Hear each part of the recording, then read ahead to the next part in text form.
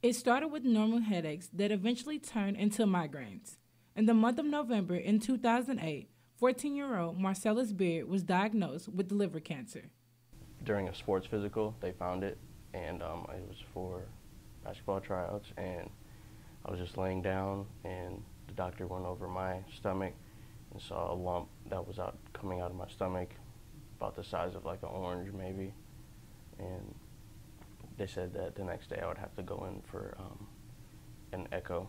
The next morning, they had me go into this dark room, and they went over my tumor with the ultrasound, and they had basically told me right on the spot that I had liver cancer and it was a tumor.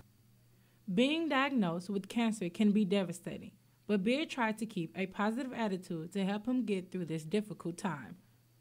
I wasn't really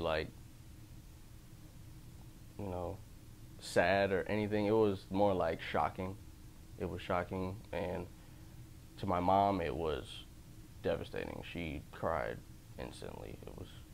She thought that I was probably gonna die, but I kept just trying to keep her positive and tell her that, it's nothing all that serious. I know cancer is a serious thing, but I was just trying to keep her positive and keep myself positive, and luckily I got through it. Some days, Beard felt like giving up.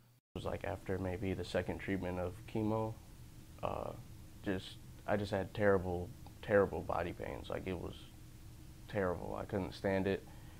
I was unable to sleep at night. I wouldn't eat anything. I thought it was gonna be over at one point, but I just turned that negative into positive. Beard says having a support system and staying positive can help cancer patients. Just have to say, think positive. Don't go down on yourself like I did that one time. Just make sure you have friends and family around there to support you, just like I did. And obviously just hope for the best. Marcellus Beard has been cancer-free for more than 7 years. Alicia Winston, Viking Views.